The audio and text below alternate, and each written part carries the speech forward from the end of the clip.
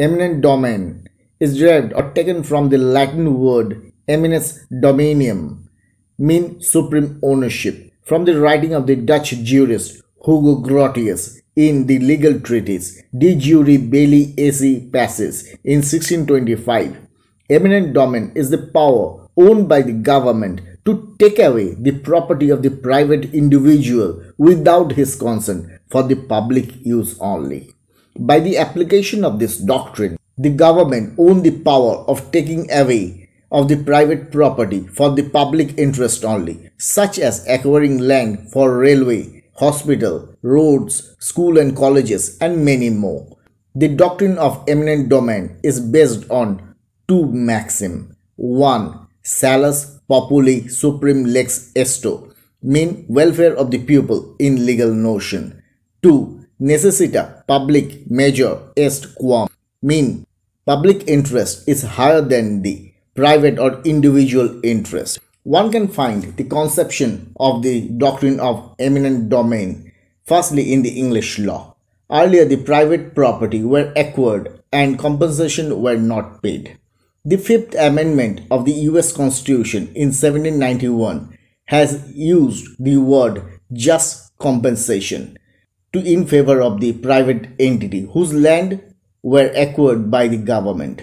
And further, in the 14th Amendment in 1868, due process of law was provided to the parties whose land were acquired for the fair compensation to meet the just compensation.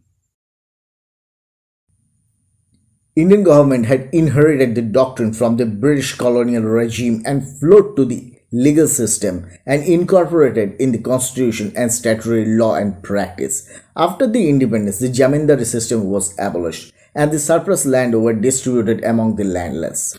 Earlier, the right to property was the fundamental right. Later, it was converted to the constitutional right. Article 31, Clause 2 of the Constitution deals with the acquisition of the private property by the government for the public purpose, which was replaced by the Article 300A. Under it, no person can be deprived of his property save by the authority of law. By the 44th Constitutional Amendment, the application of acquisition of land by the government is done by the statutory law, the Acquisition Act of 1894, and for the fair compensation and the procedure to be followed by the state government to legally validate the land acquisition, for which the Union government passed the right to fair compensation and transparency in land acquisition, rehabilitation and resettlement Act of 2013. Based on this doctrine, some of the famous cases seen by the Indian judiciary. 1. State of West Bengal versus Union of India, 1963, Supreme Court. Basanti Bai versus State of Maharashtra, Supreme Court. 3. Project Director National Highway versus M. Hakim, Supreme Court, 2021.